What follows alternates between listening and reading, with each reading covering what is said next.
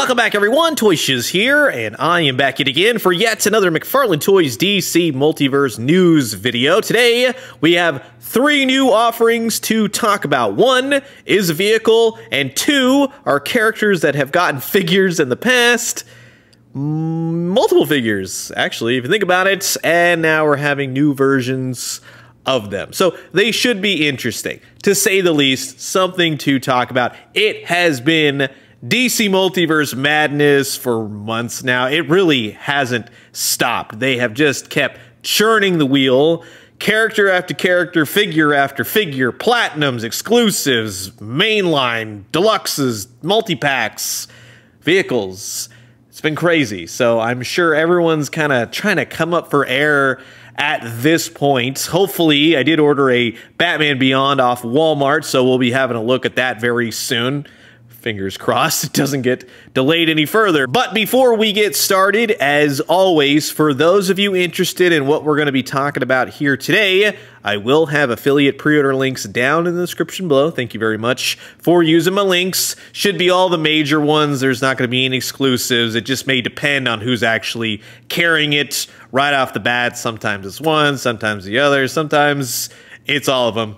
But you'll have the links, no problemo. So first and foremost, Jason Todd, the Red Hood, is getting another figure once again. This is the umpteenth Red Hood figure. No, it's not gonna have weapons. As far as I'm aware, he usually has guns in every iteration. This one being from Dawn of DC. So he has more of a hoodie with basically like a Scorpion Sub-Zero mask going on. This, to me, and I'm being honest here, I like if I had to pick any Red Hood when Hush was going on, and you had Jason Todd come back, and he had the domino mask, and he had like kind of the Hush thing going on, and it ended up being Clayface.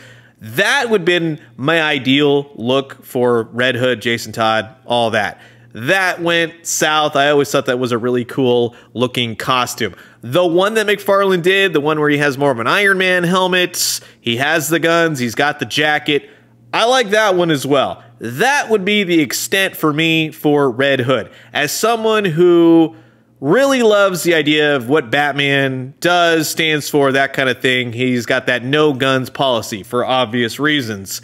The idea that Batman would allow a quote-unquote hero now, after everything that's happened when Superboy punched a crystal in the middle of space, or whatever brought Jason Todd back, Lazarus Pit, according to Under the Red Hood. But it's one of those things where Batman wouldn't never allow this. Never. And I don't care what people say, oh, he uses rubber bullets. The dude still uses guns, weapons. He's a killer.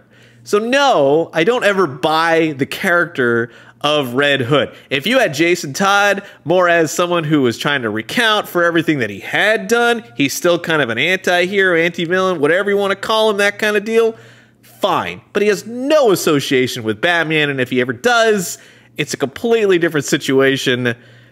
The character of Red Hood doesn't make any sense, and no, I don't really care for this figure, but hey, a lot of people do, and that is totally fine, because to each their own. Like I said, I like the character of Red Hood with the Iron Man helmet and the guns. They're not doing guns as of right now. Hopefully they'll figure that out soon enough, but he comes with extra hands, he comes with a sword, he comes with a crowbar, because every Jason Todd Red Hood should come with a crowbar, of course, right? So again, not my dealio. This will be lots of people's dealios. So again, if you'd like them, I'll put a link down in the description below. So from Red Hood, The Hill, and just the newer comics in general, let's just point that out. But I found a specific comic book cover with said motorcycle.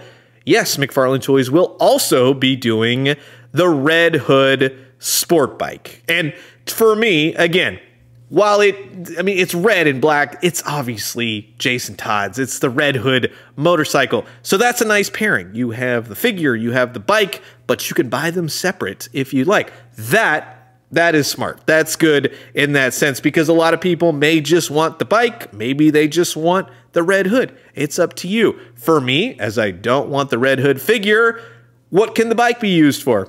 I can use it for the Iron Man helmeted Red Hood if I so choose. That's cool. But if I'm being honest, I'm a little bit vehicled out with McFarlane Toys.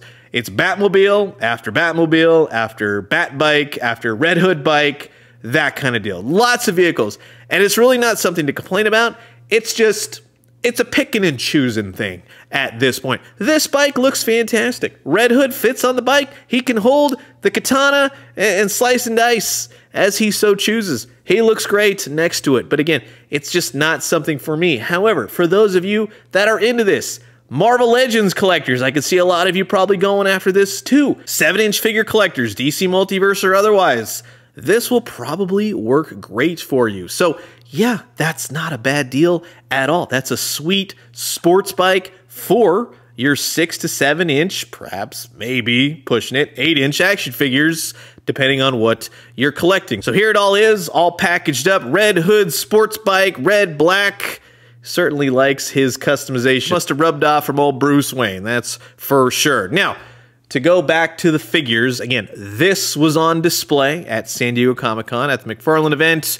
We have Cyborg, specifically from his DC Rebirth outing. The Flashpoint Build-A-Figure Cyborg was, let's say, too large, but fitting for that specific universe, that specific storyline. So you have that Cyborg, which wasn't a bad figure by any means, but he's just entirely too big if you want to fit him with more of the comic book. Plus, he had elements to him. The paint, it just didn't work for me. If you want to just do Flashpoint, sure, that is totally awesome. Then you had the Teen Titans Animated Series Cyborg, which really went nowhere.